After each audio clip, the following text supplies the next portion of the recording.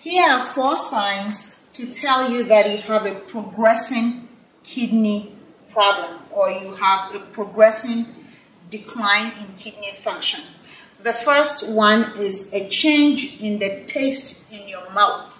You see, when toxins go up in your body, it changes your taste buds. It kind of feels like when your mouth tastes when you get malaria, that kind of metallic taste in your mouth. When your kidney function progressively goes down or progressively worsens and you're losing nephrons, it causes buildup of toxins because your kidney is not capable of getting rid of all the toxins from your body. And that changes your taste buds and make your mouth feel weird or taste weird. It's similar to how your mouth tastes when you have malaria and you try to drink water. Something like that. So if the taste buds in your mouth is tasting weird or giving you a different sensation, think about progressing kidney dysfunction.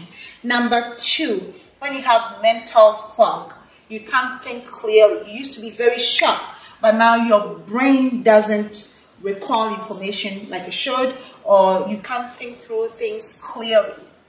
You see, the kidney is in charge of getting rid of urea. Urea is a substance our body makes when we break down protein. When the good bacteria in our body feeds on protein and metabolizes, the byproduct is ammonia.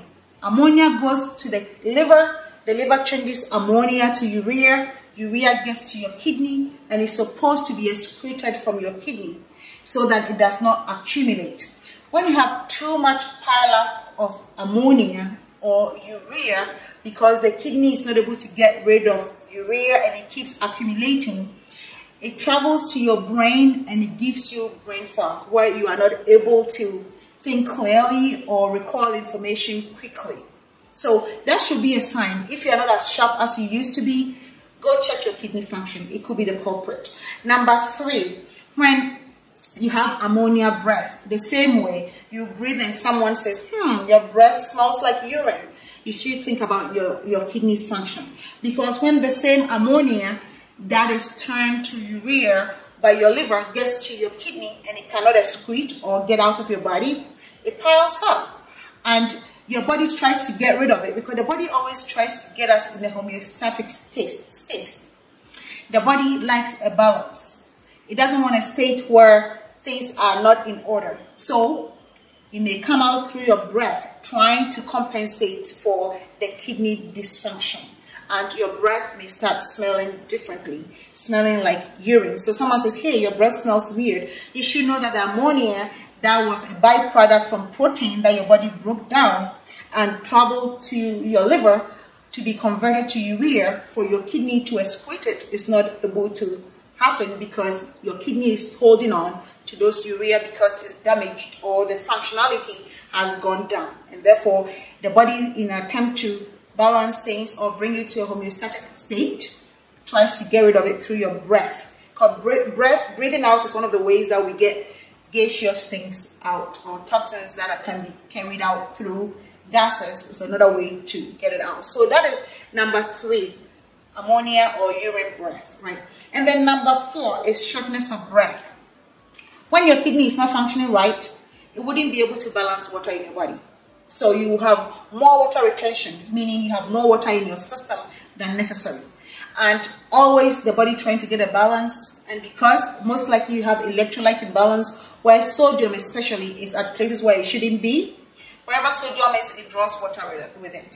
So most likely some of the water in your body has moved into your lungs, covering some of the breathing surface area and giving you only a small amount of room for you to exchange your gases, right? When that happens, your body tries to compensate by making you breathe faster. So it's catching up with demand and supply, right? Your body is demanding a lot of oxygen. You don't have enough surface area to breathe. Therefore, your body tries to breathe faster, to exchange gases faster, to compensate. So your breathing could be going up, and because you're not having adequate time for gases to exchange so that you have enough oxygen into your body, you could become short of breath.